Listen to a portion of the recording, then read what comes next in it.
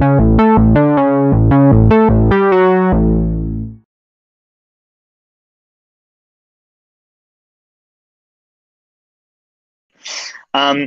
I think that the most important thing when you're doing food photography is you're missing the sense. You can't People can't taste the food, so you want to capture it as best as possible so people feel like they're really tasting it. And one of the greatest articles that really inspired me, I want to share, is this article from Snapscience.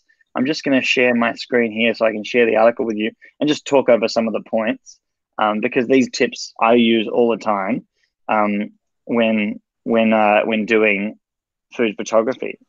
Um, so natural light is always your friend. And so using natural light can really make food look a lot more appetizing and a lot more tasty. So I'd always recommend using as much natural light as possible. This can be challenging if you're in an intimate, romantic restaurant, and you're just not going to get that good photos in that environment, and you just need to, accept that. But and you can't use your flash in those restaurants because it's rude to all the other diners. I've learned that the hard way. So natural light in cafes is fantastic, or during the day. The angle that you shoot is also super important. So you can see some examples here. Shooting from overhead makes it look really good, for especially for dishes like pizzas, that works really well. Dishes that don't work well overhead are sandwiches or hamburgers or wraps. You need to get them on the side, so you can see all the delicious ingredients. So like here's a wait, let me show an overhead shot here. Let's stop presenting and I present my entire screen. Share. So this is an example of an overhead shot that I did in a restaurant in Melbourne. And you can make some changes. Like I changed the burger. I opened up the burger so you could see all the ingredients. And I, so this makes it look a lot more appealing. The salad looks appealing. So yeah, if you think about how you can do it, I think you just did. That can work really well. Another, of course, there's stew, which no one can ever make look appealing. The meatball, that's tough. I think in that album I have on that day I took another photo of that stew that came off quite well. One thing you might notice there, Walter, Max is looking for that shot, is he takes a lot of photos. This was on Valentine's Day, which is why we have a kids photo. So this was after I dropped one of the meatballs after I started eating it, but actually made it for a better photo because it had some action, it had some life to it, which is kind of funny. So it's always funny, sometimes your perfect photo, you think it's ruined, but actually it makes it more exciting and more interesting. And that image I then turned into this Instagram story. Shirt ruined. Now you know where the red shirt comes from. Yeah. This is another photo. This was shot at a sort of a side angle because I wanted to get the burger, to get all the fillings in the burger. But this dish here, the salad bowl, is a great top-down shot. So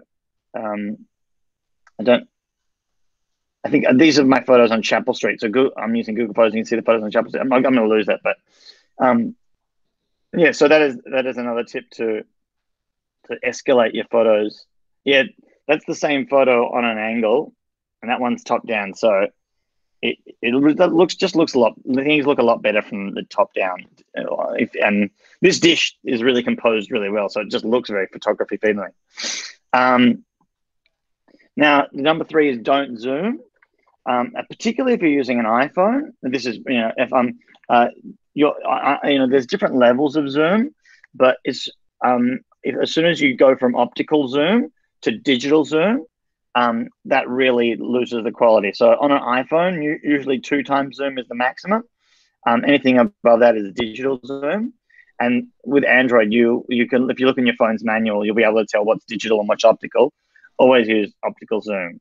Paul, have you ever had digital Zoom, and have you had a bad experience with digital Zoom? Yeah, it can get very blocky and quite a bit nasty. It gets fun. The Pixel's a little bit handy because it has got real zoom to an extent. Yeah. Oh, so how many times Zoom has the Pixel got? I can't actually remember, to be honest. But I know it has got a real zoom in it. I think the current iPhone does too.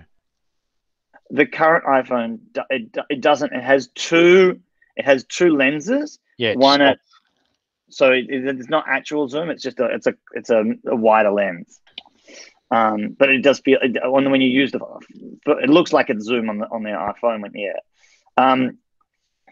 So the other thing I really recommend is that if you have those grid lines, you can actually also put grid lines on your phone, and so grid lines help you compose the shot better. So if you have the option for grid lines, most phones have them. You should put them on. Number 5 is pick a simple neutral background. So that's always good. If you don't want your background to be too colorful or too distracting, you want the focus to be on the food. So if you see on these ones here, that plain wood is great because it just makes the food look a lot better. I know someone who actually carries a printed background, which is wood, that they take really? in places and put the food on it. Yeah, that's amazing. It would get a bit repetitive though, but it's still a great idea. Garnishing your food always helps. So if there's some nice salt on the table, some nice herbs. If you're making food at home, always you want to garnish it with some nice herbs because they just make it pop. Experimenting with plating is really good. Getting if it's a salad, make sure that you've got some of the salad ingredients represented on the top. You got to toss that salad good. To get that salad out there, unless it's like a really like a very manicured layered salad, like you can see on this one here. You want to put some props in it, and that looks good. That'll elevate your game. Hands are always great. If you're holding a hot dogs work great with hands. And just makes it gets that alive. It just this one's a great one. So you want to. It's great to use an Instagram filter. That Instagram filters are great to just give it a bit more of a different look, but you don't want to give it too much. So I always find that like 10 to 20 between there is the sweet spot if you're using Instagram filter. Anything more, it'll just be like too much. You'll look like a crazy pineapple. You want it to look natural. And the final one, shoot up close. I mean, you can see how much more delicious those dishes look when you're really getting close. So I always recommend trying to get in as close as possible so you can see the details of the food. Always try and get in close so you can really see all the sauce. You can see you can't see the crab because it's hidden. You always want to get in close so you can see the full dish.